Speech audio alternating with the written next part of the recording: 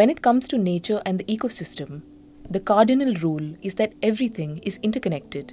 Having an impact on one element of this interconnected chain can have a cascading effect.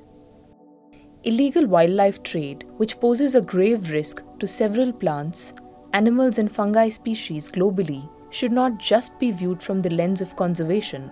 It also has a series of impacts on ecosystem functions and processes that affect the climate. The paper was released by the UNODC during the recently concluded COP27 in Sharm El-Sheikh, Egypt. Even though IWT will affect the concerned species directly, the indirect impact it has on the ecosystem should also be considered, says the report. But how exactly? The African forest elephant is now critically endangered. They have declined by 86% in the last 30 years due to habitat loss and poaching for their ivory.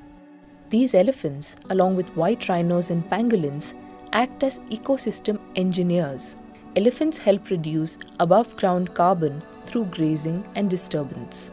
They influence nutrient transport and plant communities in ways that shape entire ecosystems and can increase carbon stocks.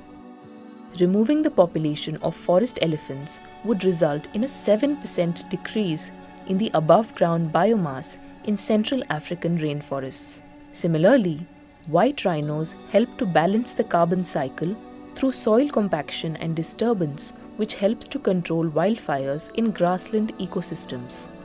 Pangolins, the most trafficked animals globally, help control the population of social insects such as termites and ants, which are the main part of their diet. Notably, termites are vital decomposers, but that process also results in an estimated 1 to 3% of natural global annual emissions, the report noted.